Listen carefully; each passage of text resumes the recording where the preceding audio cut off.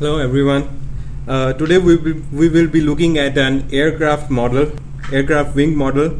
This wing simulates the assembly of the wing to the fuselage and predict what factors may affect the engine, ground clearance and wing tip displacement. So here you can see few examples of very low ground clearance, and you can see here that the engine bottom of the engine is made flat instead of round, just to get an extra bit of ground clearance. This you can see this is how the V5 version of CATIA V5 version of 3DCS software looks like. At the end of this PowerPoint, I will be showing a small demo video of how the model and the software looks like. So you can see this model was not built with actual data, and few realistic assumptions were made, like material properties of the wing,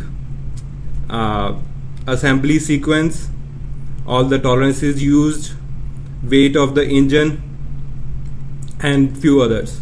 So if you see 2 points here, these are the measurement points.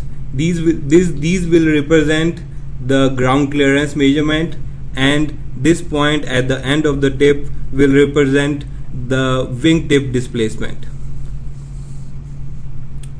So now we will be looking at few of the factors that may have an effect on the ground clearance and wing tip displacement. So first factor that may have an effect on the wing tip displacement is the effect of gravity. So here you can see the measurement numbers of around 30 mm and 6 mm on the wing tip and the ground clearance. So this tells us that wing displaces around 30 mm due to the weight of wing and the engine. In the picture here, you can see a color contour of the displacement on the wing. So within 3DCS, at any moment on the assembly sequence, you can export a displacement file and see a color map per part. So this shows the color map of the displacement on the wing. So the second factor we thought that could affect the measurements is the position of engine. So here you can see our engine was first at nominal position, and then we tried 3 different positions of the engine and measured its effect on the tip displacement and ground clearance. So these are the 3 positions: min, nominal and max. So if you see the measurement numbers, you can see at min position the tip displacement measurement reduced by just 0.3 mm, and at max position the tip displacement increased by 0.36 mm. So we can say that the position of the engine doesn't really matter and doesn't really affect the measurements at the tip displacement. You see these big numbers for the ground clearance at min and max position, but that's just because of the shape of the wing. As we move along the wing, because the reference point for the ground is just constant, the ground clearance increases or decreases. Just to give a point that the engine movement of engine doesn't really affect the tip displacement, or the ground clearance. So till now we were just looking at the results with perfect parts, which means there were no tolerances included, and the results were just the nominal build results. There were no simulations ran, and no variation was included. So the third effect we include is we include tolerances, or we include imperfection in the parts. So all these points you see are the tolerance points, and all these points have a linear independent surface tolerance of 5 mm, and again that number was just another assumption.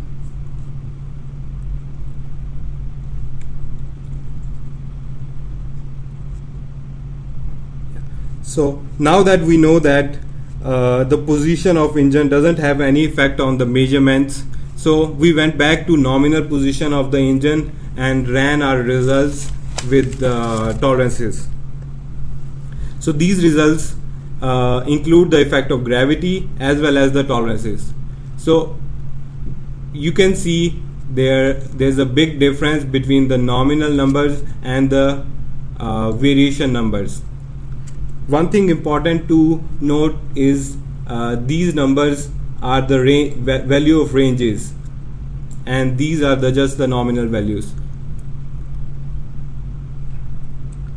The picture here is from the actual DCS results and gives us all kind of values like min value, max values, nominal values, and it tells us how many runs were run. So we ran 2000 samples, estimated low, estimated high, and estimated range.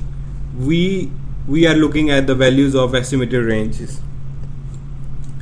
Another good information that this simulation result gives us is that it lists all the contributors affecting the measurements. So from the list you can find out the top contributors affecting the measurement, and you can start working on them and looking into them. So from the list we can see the first 7 contributors is the same tolerance, and it affects about 99% of the variation. That tolerance is the black box tolerance on the fuselage, which was 5 mm.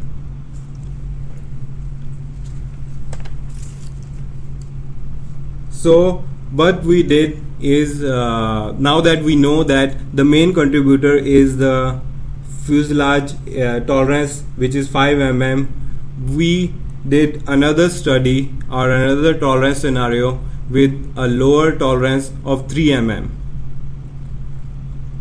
So once you find out the main contributor, you can start working on it. If it's a tolerance, you can look into how to reduce the tolerance by either including a fixture or improving the design or improving the quality of the parts.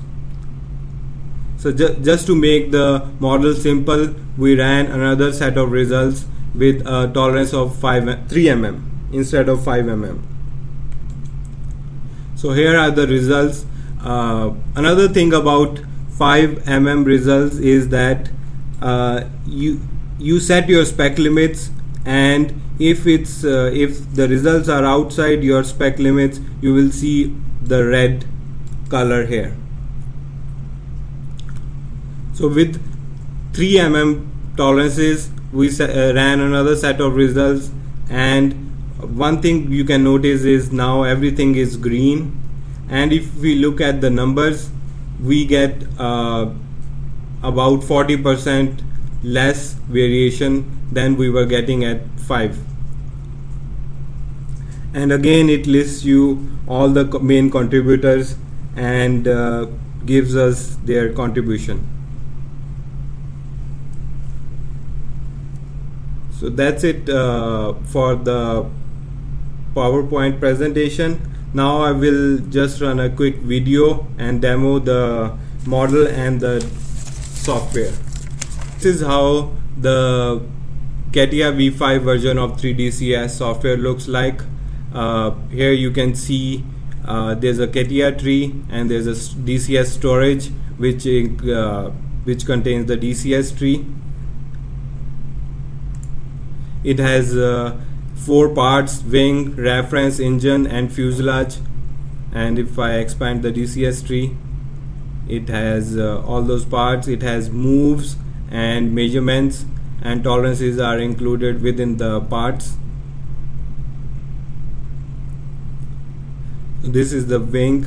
This is the reference part for the ground. We have engine and we have fuselage.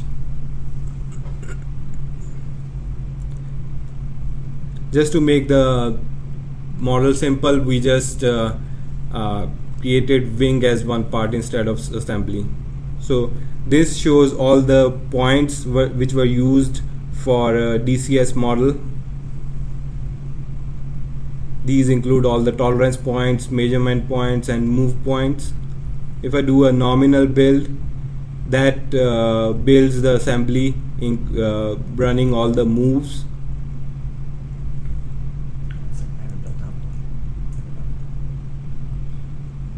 Yeah, this is the separated position.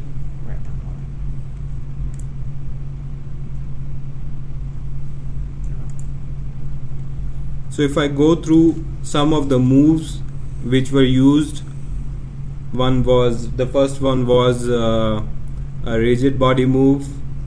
First one was the rigid body move. That's just putting the wing to the fuselage using a rigid body. And the second one is input FEA data. That move is used to input the mesh and stiffness files we create using DCS StiffGen. And after we import the mesh and stiffness files, now these parts are compliant. So we need to import a mesh and stiffness file for all the points we want to be compliant.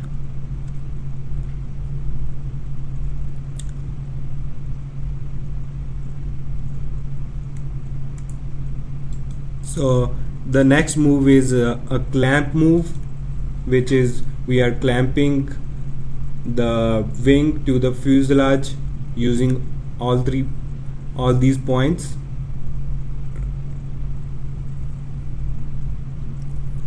If you open that move, it will list all the object points and the target points. You can see all the object points are in wing and target are in fuselage, and we have all bunch of options for different type of clamps. The next move is apply gravity. So we can select a part on which we want to apply gravity. So after the wing is clamped to the fuselage, now we apply gravity and the wing will deform according to its weight.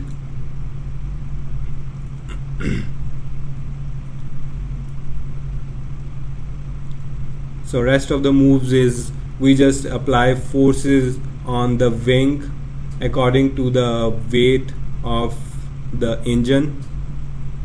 We apply that at nominal position, min and max position.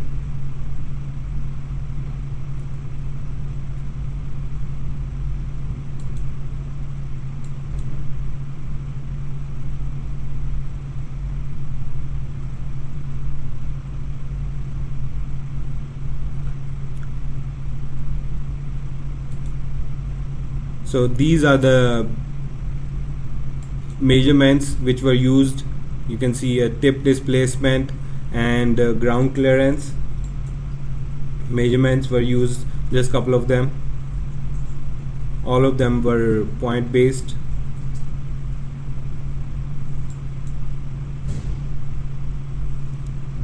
If I open that, it says the point on the engine.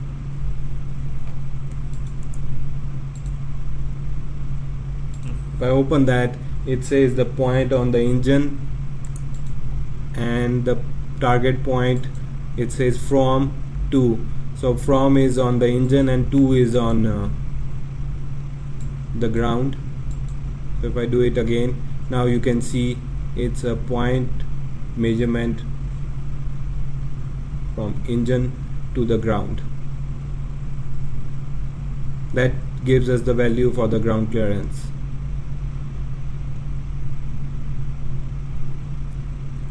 And now we have tolerances. We have linear tolerances, and the value is 5 mm. Value was assumed to be 5 mm. And in fuselage we have two tolerances for two different scenarios.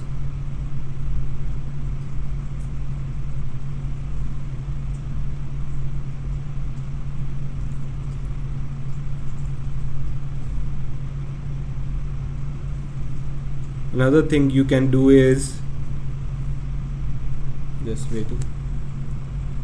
So another thing you can do is you can turn on and off the moves and see min and max position of the engines. So if I do nominal build and turn on the min position, it will move to the min. If I do max, then it will move to the max. So the last thing I want to show is when I do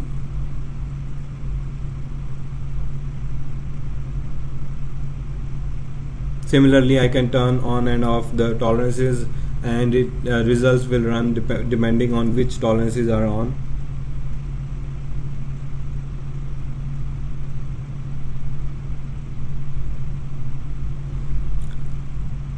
So we will go back to the nominal position, and the last thing I want to show is at nominal build, if I hit deviate, we will see the wing moving according to the effect of gravity as well as according to the effect of all the tolerances used.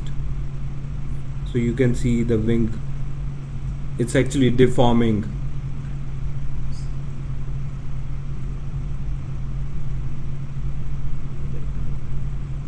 You getting?